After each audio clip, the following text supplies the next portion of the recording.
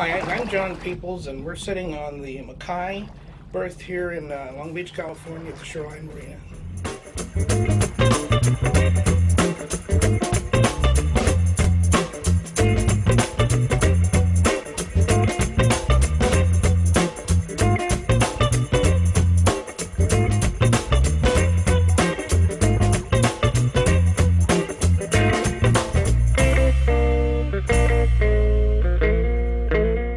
Of fuel, and I couldn't find a sweet spot for that boat, and we had the FloScans installed and immediately found that I could run at a lesser RPM and get almost the same knots per hour without burning the same amount of fuel, and it came out to about a 20% difference on actual fuel burn.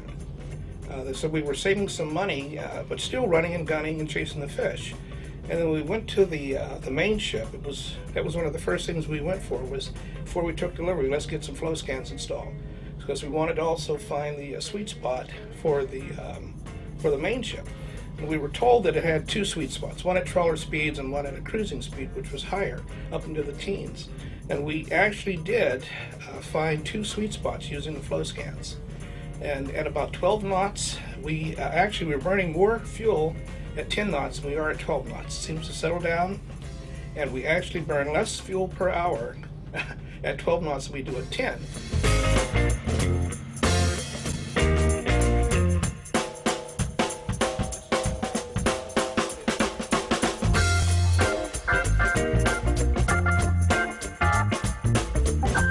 Gasoline or diesel.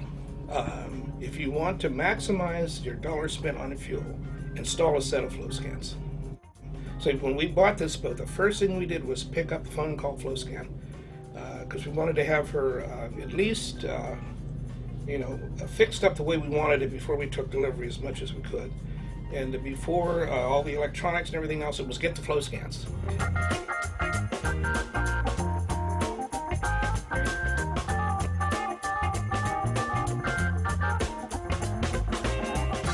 And Joe has been fantastic. He's like your own personal guide throughout the process. Between him and, say, Petros Marine down in Newport, who does the install, you feel safe. It's not like you have to stay on your boat and watch them do the work.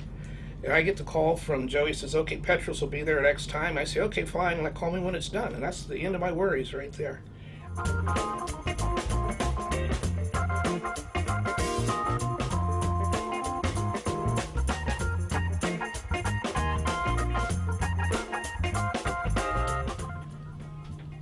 We're down in the engine room with the Makai right now, sitting between the two Yanmars.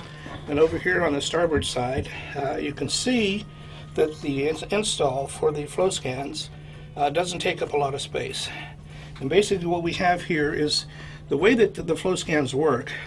They meter the fuel going into the engine, and when that's being diesel, they also measure the fuel that's not being burned and return to the tank. And then they subtract, or they do a formula, I shouldn't say subtract, they do a calculation that gives you the total fuel burn, which is the fuel that the engine burned less what has gone back to the tank. And the same thing on the install on the port side, where you have your two sets of filters, one that reads the inbound fuel and one that reads the return fuel going back to the tank. And a very good installation. It's fun to watch Petros do this with a monster wrench unlike I've ever seen. But the install, it doesn't take up any space at all. Very clean, very efficient, and I love it.